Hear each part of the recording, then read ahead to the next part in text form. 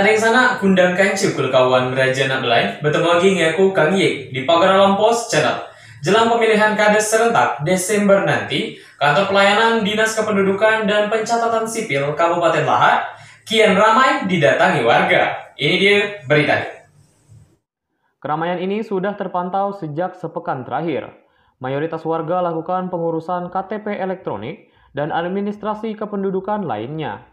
Apalagi ini jadi salah satu syarat yang harus dilengkapi bagi para calon kepala desa nantinya. Saat ini, bisa 150 sampai 200 pemohon. Ada yang mengaku untuk syarat ikut pencalonan kepala desa. Ujarnya Kepala Dinas Kependudukan dan Catatan Sipil Kabupaten Lahat, Iskandar Supratman SEMM, melalui via seluler.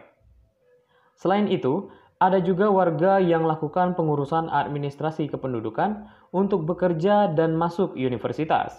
Sedangkan untuk ketersediaan belangko KTP elektronik, Disdukcapil Lahat kembali mendapatkan tambahan belangko KTP elektronik sebanyak 3.000 lembar.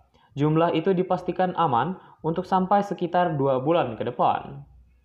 Kita tetap berusaha berikan pelayanan yang terbaik kepada masyarakat, diharapkan bersabar dalam menunggu antrian.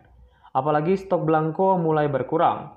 Kita segera mungkin mengusulkan adanya penambahan, sampai Iskandar.